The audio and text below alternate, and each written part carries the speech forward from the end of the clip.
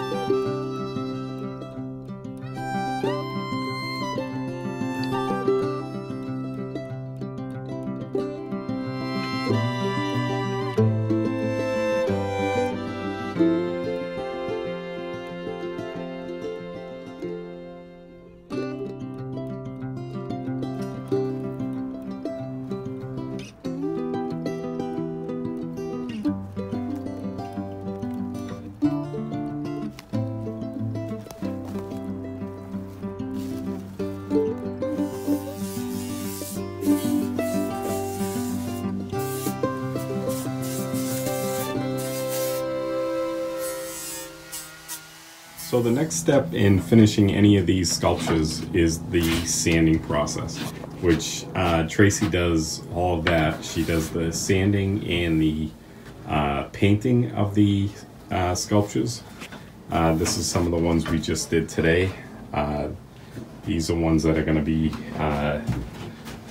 be sold to a couple of people that requested them. This is the one we just finished up. This is actually going to be Tracy's here. She's already in the process of sanding that one up. We're trying to get this to look like a dragonfly on the side here, but I'm not sure if that's going to work. But so what do you do, Trace? What do you end up lightly sanding them?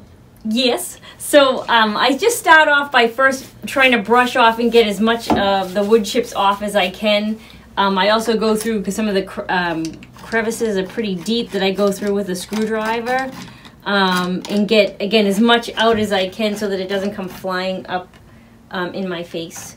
Then I go through and I vacuum everything out.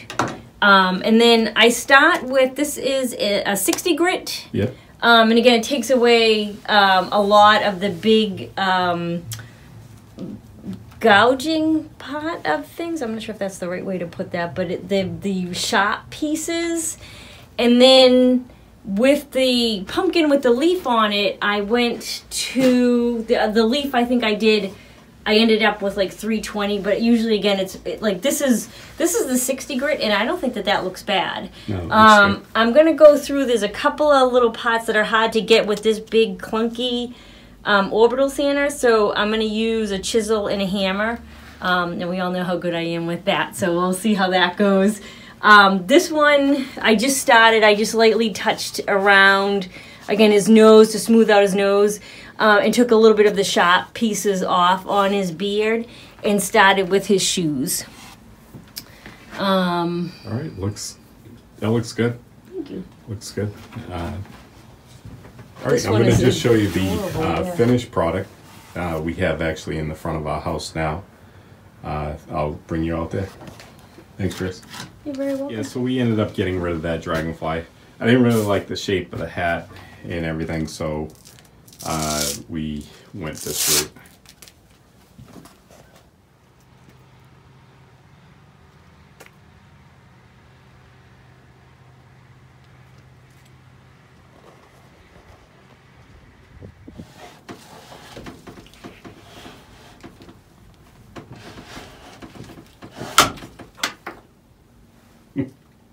We didn't need that piece. Oh, no. Oh, I